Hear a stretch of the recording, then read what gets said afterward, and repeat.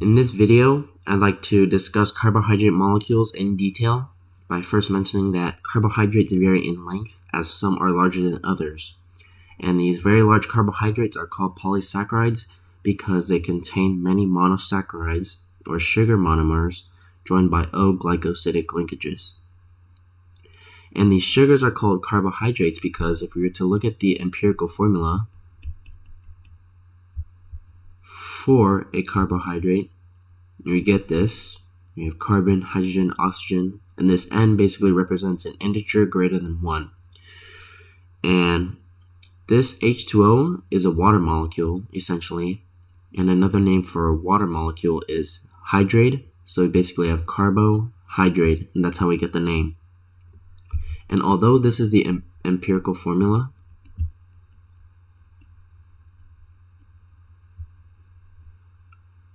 the simplest monosaccharide consists of 3 carbon, 6 hydrogen, and 3 oxygen, so we basically switch out the N for 3.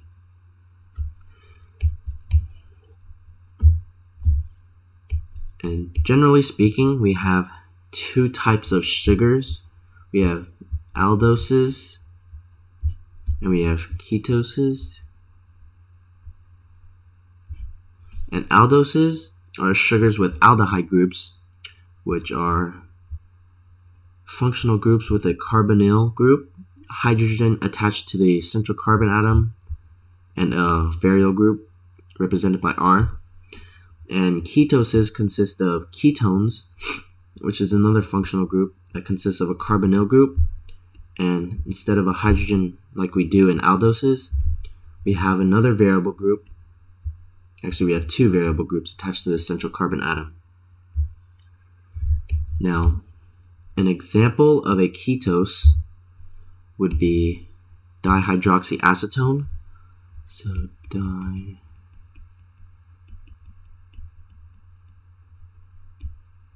dihydroxyacetone, which is a 3-carbon ketone sugar, which looks something like this.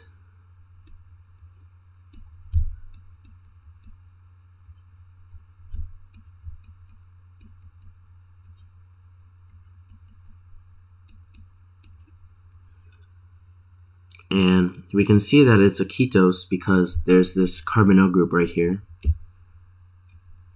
This carbonyl group. And then we also have the variable groups, which is right here. Okay. And we can also draw this dihydroxyacetone molecule to look something like this, which is a little bit more simpler in my opinion. Oops.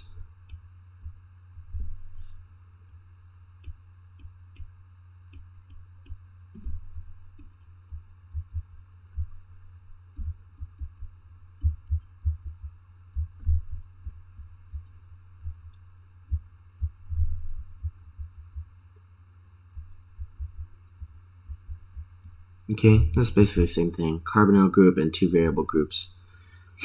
And this is a triose sugar. It's called a triose sugar for tri, meaning 3, because we have 3 carbons, and this ose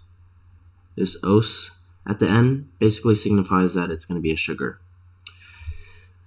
And we can also draw a aldehyde version of this triose sugar, which is called glyceraldehyde.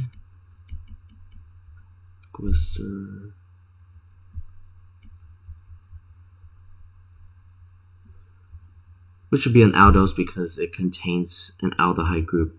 However, there are 2 different kinds of glyceraldehydes. We have the D isomer, the D,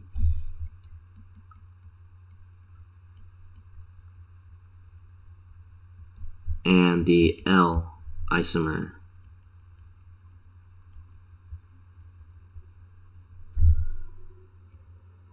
And so the D will look something like this.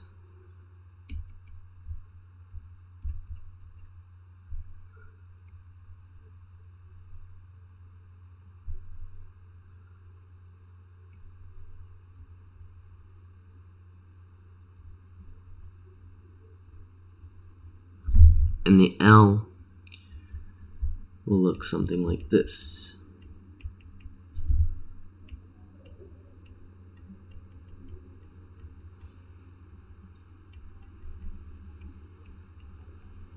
Okay,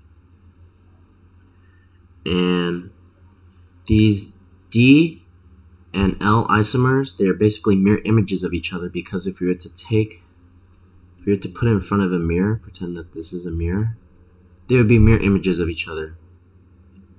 And glyceraldehyde is a 3-carbon aldose sugar that is non-superimposable, meaning that we're going to have 2 different kinds of this molecule. And non-superimposable basically means that no matter how many ways or however we orient the molecules, like rotating them, they will never look the same. So an example would be our hands.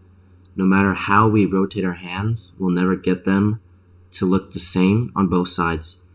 So yeah, that's that.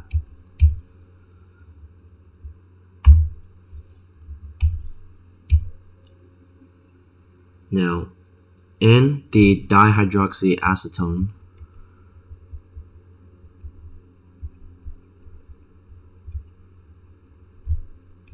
that sugar, we don't have a mirror image, because if I draw this again,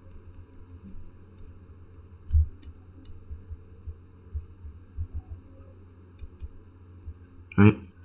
We don't have a mirror image because there's no stereogenic carbon. And a stereogenic carbon is basically a carbon that's chiral, meaning that there's 4 different groups attached to this one carbon. However, this isn't the case. We technically have 2 different groups, because this group and this group are the same. And then we have the oxygen. So that's why we don't have isomers of this dihydroxyacetone. However, in the case of the glyceraldehyde, there's 4 different groups. We have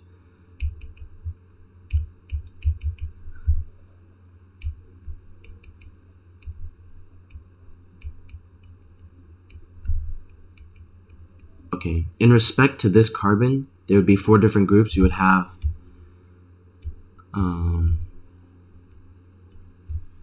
one group right here, another group right here,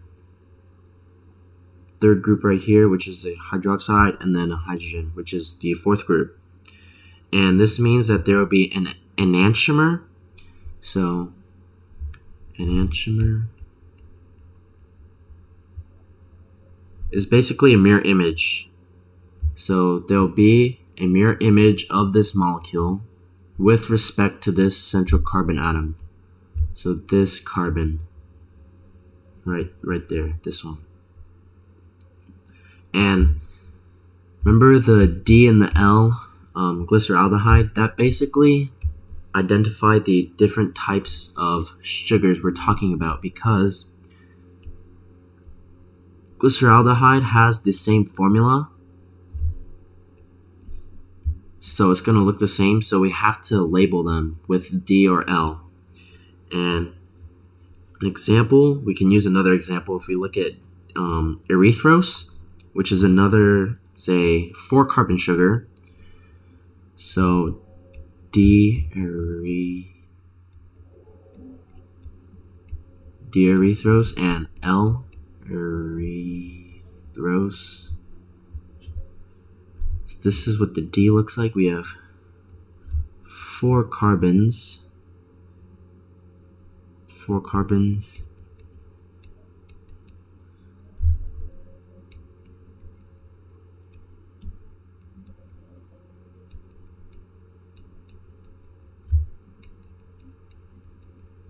And then the L-erythrose would look something like this. It's the same thing, basically. Okay.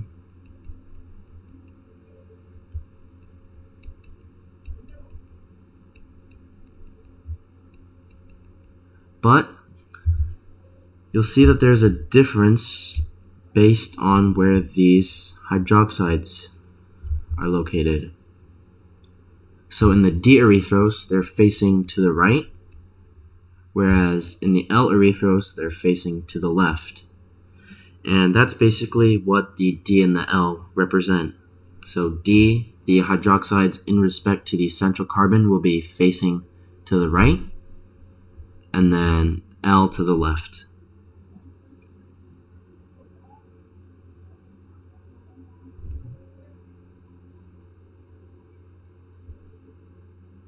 And we can also see that these sugars are aldehydes or aldoses because they have an aldehyde group. The carbonyl group with the hydrogen attached to the carbon, and then the R variable group, which is this entire thing right here. And same thing goes for right here. And so if we wanted to name sugars, we would basically have to look at whether it's an aldose or ketose, as well as the number of carbons it has. Okay, so like triose, hexose, pentose. So if we have a 6-carbon sugar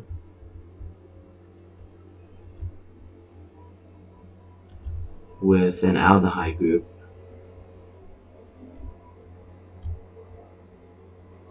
how would you name that? Well, because it gives us that it has an aldehyde group, we know it's an aldose. And because it has 6 carbons, it's a hexose. Basically, we're going to combine these and get an aldohexose sugar. Okay. Now, if they give you the structure, so let's say we have, for the sake of example, we'll do this.